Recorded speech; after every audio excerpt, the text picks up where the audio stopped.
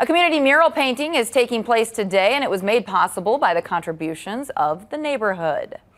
Cassandra Buck recently received a Minnesota State Arts Board grant to help create 2 community-focused murals in the city of Rochester. She partnered with the Lowerton Neighborhood Board to organize the event where citizens of Rochester can help paint her mural at the Silver Lake Fire Station. And the board is excited, they say, with the turnout they received earlier today.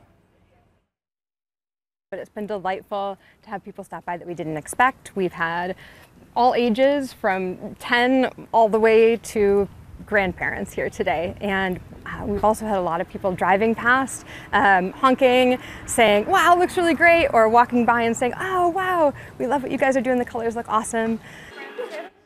Wow, that will be fun to see downtown. If you are interested in helping with the project, they'll be working on the painting at 7 tonight, and that location is 702 West Silver Lake Drive in Northeast Rochester.